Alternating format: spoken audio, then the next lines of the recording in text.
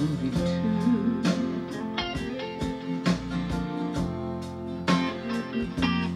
What's that song?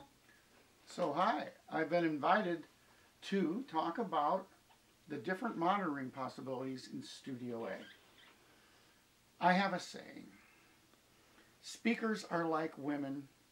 I can't get enough of them. I think they're all beautiful. They all have something to say. So at Prairie Sun, I think we own between 9 and 10 sets of different types of speakers.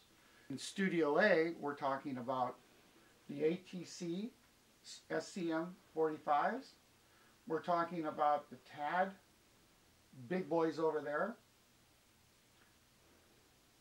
in that corner, and then we're talking about a new set of speakers from Thomas Barefoot monitors called the Footprints. So the different roles they play are, the ATCs are what we would call a midfield, meaning that it's somewhere between my ears and the mid distance in the room. The TADs, which are big, you know, what we call big studio bombastic loud speakers. And by the way, these speakers came from the record plant in Sausalito. That's where we originally got them. And they're really quite famous. And then we come to the Barefoots, and this is what we call a near field. We also own a 2-track tape machine, which has a mono 3-inch speaker. And the concept to me, really good mixing means that your mixes are going to translate in any environment. We're now working with computer speakers. We play the mixes in our cars. But these are the reference monitors that we make final decisions on. But I just wanted to give you an overview of that. Not one set of speakers really says it all. They all have to work in a way. So to talk about the ATC company, very famous company. They're from England. We just came into possession of the SCM-45s in February of 2018. I did actually own another pair in years past called the SCM-25. The reason that we love the SCM-45, this particular model, is because they have more woofers. They have the classic ATC mid-range, and they have a new tweeter. And these speakers are used by Joe Ciccarelli, they're used by Mark Needham, all people that I've admired, and some of these people I've worked with. The other thing about the mid-range on an ATC is they're extremely revealing, and the stereo soundscape, the front to back and the left to right sound that you get from them is really quite remarkable. Here, let's take a listen.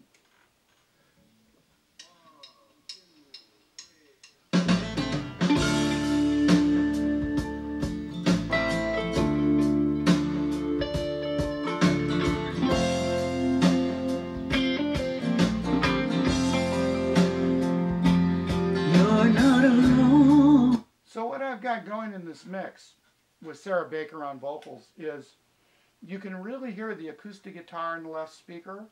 You can hear the Rhodes in the right. You can hear this left and right centered pan going on with my electric guitar. And so if you were to have headphones on or you were to listen to them, you would actually like feel, hopefully you would transcend to this place where you forget that it's audio. You forget that we're mixing, that people are getting the emotional vibe. And these speakers are very, very revealing, and they're also warm. So we're very excited to own the ATC, and we really want to thank Brad for his help in letting us get them. The next set of speakers we want to talk about are the classic TAD. It's called the TSM-1. Now the TSM-1s, which we got from the record plant, are very famous in that it's not so much you've got these big woofers. Look at the horn. The horn has, I don't know, 70 or 90 different veneers of wood. And then somebody goes, they're from Japan, and they go in and they carve the horn in the wood so that you have this incredible uniformity. And when the mid-range and treble comes out of these horns, it's just a remarkable piece of craftsmanship. These get really loud. And we love really loud on occasion. And they're also very accurate. So, for example, if you're working on a kick drum or working on a bass guitar, And you wanted to really be able to feel, well, am I getting this mid-range scooped right? Is there enough pedal on the kick drum? Is it woofy? With the TADs, you really get the ability to surgically go in and feel like in that world how it's really sounding. They're very, very popular in here.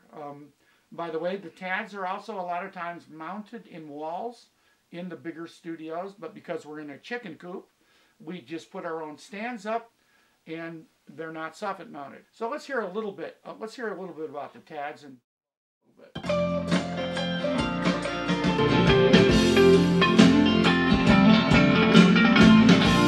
An open hand, an open heart. There's no reason to be afraid. Open up, this is a raid. I wanna get it through to you. You're not alone.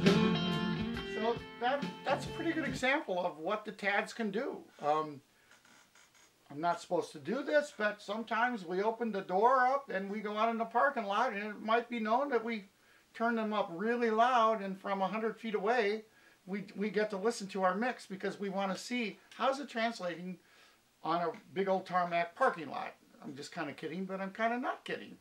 All right, so the next set of speakers that we're going to talk about are this new set of Barefoot speakers called the Footprint. And I'm using the Footprint, very interestingly, in the mode of a near field monitor.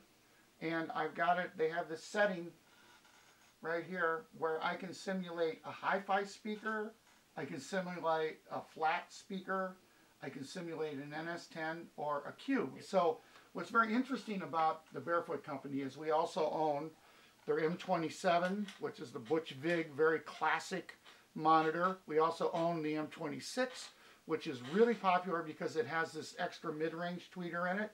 And then this is their new lower cost speaker system called the Footprint, which is very, very popular. I think they've sold 500 pairs in less than a year. I think since January they introduced them. So let's listen to a little bit of that. A broken heart, isolated and afraid. So what's the concept of a near field monitor like an NS10, which by the way we own 2 pairs of them, is what I want to know is at low volume, how are my balances? Is my vocal too loud? Can I hear the bass? Is the snare too loud? Are the background vocals washed out by reverbs? For example here, let's listen a little bit here.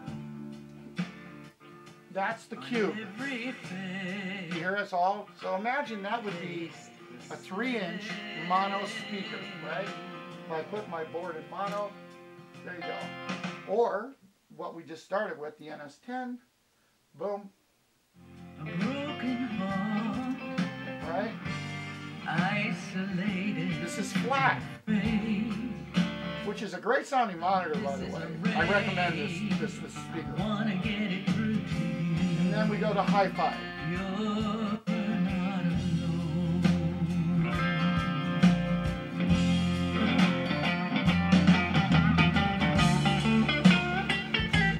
Back to flat. Back to NS10 simulation. Back to Oratone Cube.